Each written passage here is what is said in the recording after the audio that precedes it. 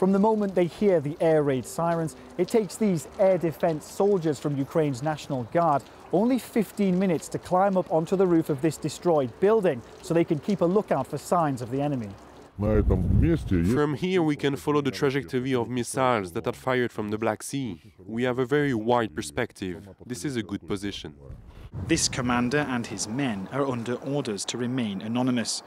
They know of incoming Russian bombardments even before the air raid sirens begin sounding.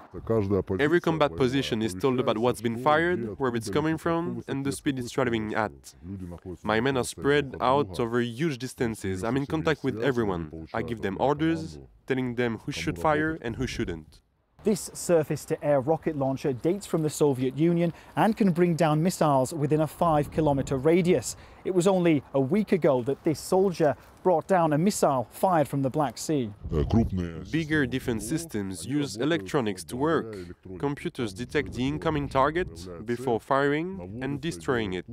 Here, our men do everything.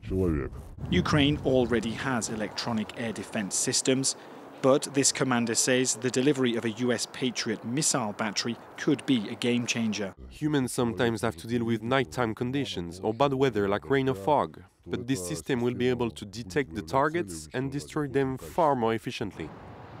But he insists one battery won't be enough. One battery is 16 missiles. We'll put 4 systems around Kyiv. But what about Dnipro, Kharkiv or Zaporizhia? We need them there too. Since October alone, Moscow has carried out 9 waves of attacks on energy infrastructure across the country.